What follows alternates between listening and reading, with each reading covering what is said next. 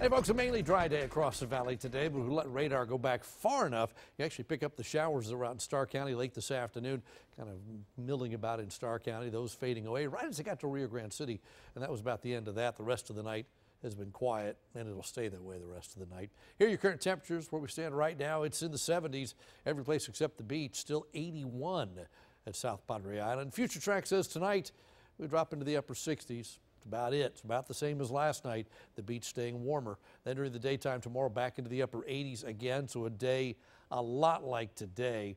Future Track is hinting maybe a little more shower activity on Friday. So while it starts the same, it suggests it's not quite as warm in the afternoon because of the isolated showers around. And then Saturday, again, we start in the 60s and warm back into the 80s yet another time. So the bottom line is no big shift in temperatures. Tomorrow, probably the warmest because it's the driest day with spotty showers around Friday and Saturday. We just kick it down a notch to 88 rather than 90. Now here's Future Track, and again it says tomorrow is a quiet day, a dry day, probably not much if anything in the valley. Suggestion is that Friday may be a little bit more active as the sea breeze comes to life and triggers scattered showers across the area during the afternoon. Saturday, same kind of thing. Spotty stuff fires up on the sea breeze and moves westward. So we're going all the way up to 10% for Friday and Saturday from mainly dry tomorrow. So not a big rain threat, but at least a little more Friday and Saturday than what we saw today. Rest of Texas, it's cool in the Panhandle, 59, 66 in the state capital, 71 in Houston tonight.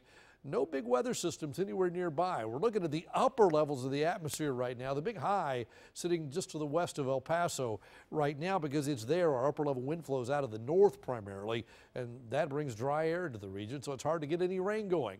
By the time we get to the weekend, that high starts to move eastward, and then our upper level wind flow comes off the Gulf. That's what allows a little more moisture to come in, allows for spotty showers. The models do indicate a bunch of moisture down to our south late in the weekend, but we're going to be on the northern edge of that and probably just seeing spotty stuff, while areas to the south of us may see some pretty significant rainfall. Let's go to the coast, see what's going to happen out there. In the morning, temperature starts at about 82 degrees with northeasterly winds. UV's high, the rip current risk is moderate, the surf temperature is 82.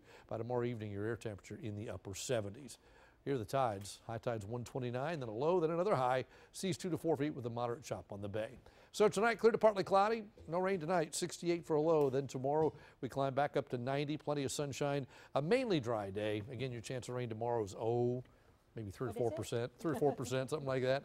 And we're back to 10% for Friday and Saturday. We go up a little bit from there. I think there's a slight chance of showers, maybe 20 to 30% early next week. Scattered stuff around, even on Halloween, on Monday. Spotty showers, not going to be a rainy night per se, but spotty showers during the afternoon possible on Monday. Look how nice the evening looks.